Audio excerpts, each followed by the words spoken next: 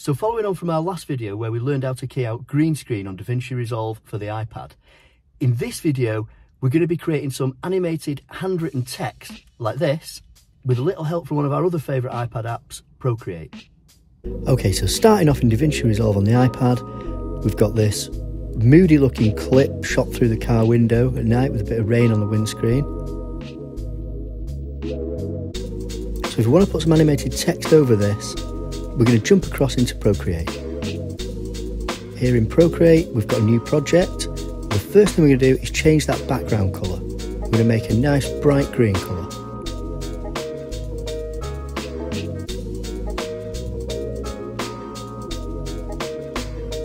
Okay, now we're going to select white and we're going to select a nice brush. Once we've done that, we're going to hit screen record.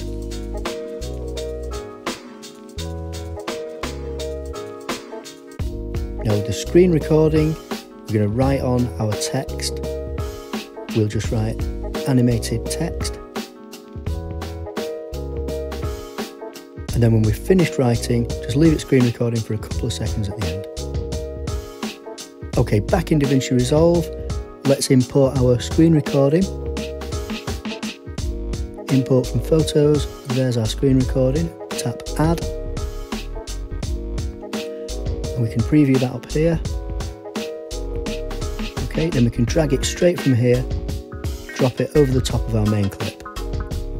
Now at the moment it plays through like this. So we're going to need to crop away those borders. So to do that, we're going to highlight that clip. We're going to go up to the inspector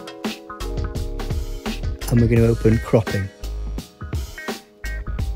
And then we're just going to crop away all those edges.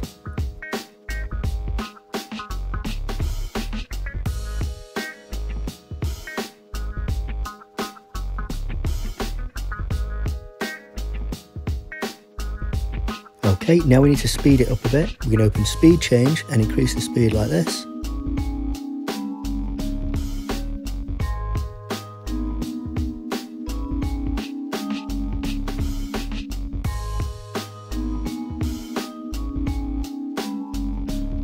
Okay, that looks great.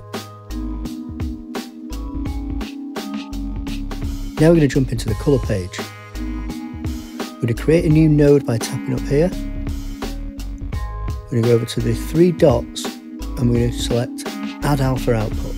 Now we need to connect these two blue dots together and that's going to give us our alpha output. And now with the colour picker selected, we're going to select that white.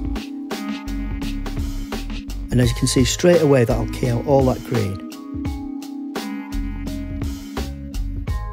We can make adjustments to the hue, saturation and luminance down here if need be, but that actually looks okay. So let's jump back into the cut page.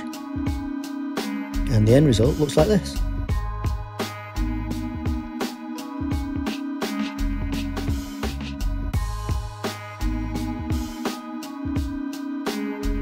So if you found this video useful, give it a like and don't forget to subscribe to the channel for more awesome tutorials. Thanks for watching, see you next time.